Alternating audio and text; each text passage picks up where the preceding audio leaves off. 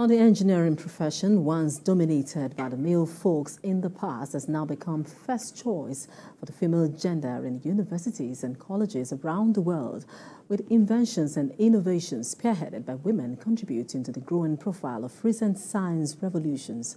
In this report, Correspondent Ayomide Ajeigbe X raised the challenges of the female engineering students at the Lagos State University, Epe Campus, and the intervention by the Association of Female Engineers in Nigeria. Welcome to the Faculty of Engineering at the Lagos State University Epe Campus, where female learners are shattering the glass ceilings with good grades and outstanding performances. Rebecca Kendi is a 500-level student of mechanical engineering, and despite her disabilities, is a first-class student who believes that with the right support, female engineers can outshine their male colleagues. As a female engineering student, and even presently with my little disability, I feel I have all it takes to challenge them, because all I need to do is to be out there, all I need to do is to be informed, all I need to do is to have those that can support me, of which I have my chairman and also upon Lagos. So, and I'm sure that every other students like myself, female engineering student from LASU and even other colleagues in other school, with the help of Upon, we can actually become what we want to be, and we can be that which we want to be, especially in the field of engineering. So we can compete with anybody, even the male counterpart. In spite of the potentials of the student, they're limited by infrastructures, most especially electricity, as sometimes they skip classes so as to be able to fetch water because it might not be available by the time lectures are over. We had no electricity from the government anymore, with like no NEPA lights. The generator all of a sudden stopped working, and we could not get a replacement nor repair for many weeks at a time.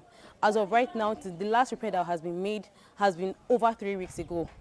Yes, so it has just been getting worse. And then in classes, there's so much heat because of the weather, and things are not getting better. We are trying to learn in class, we are all fanning ourselves.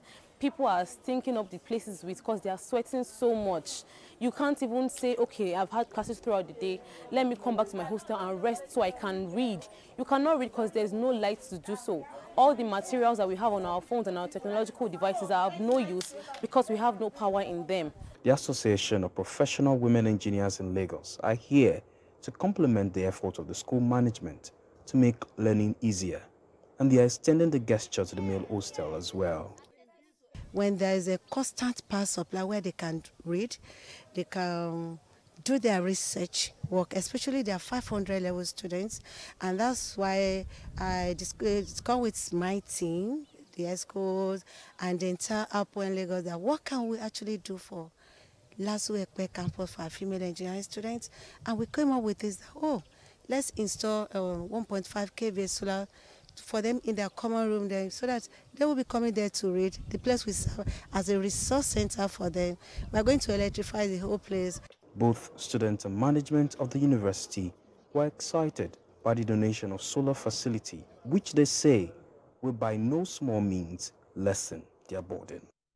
I want to say a thank you for this that they've done, because it's going to give us more opportunity to study well. For the past 1 month now, we have what are they calling limited lights and water in Epe Campus. But because of this innovation that they've brought us, it's going to give us more time for us to study well, because most time we spend most of our time fetching water, queuing for water for like 2 hours. But with this innovation that has come to this campus, this will assist us for us to study well. This will complement the effort of the management of Lagos State University under the able leadership of our Vice Chancellor, Professor Ibiyemi Ibilola Olatunji Bello, MNI.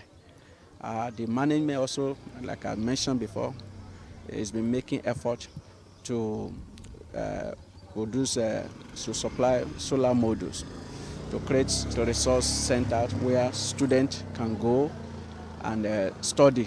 With corporate organizations, groups, and governments coming together to team up to provide these facilities, then we can start talking about producing world-class technicians and professionals, such as female students who are in the field of engineering.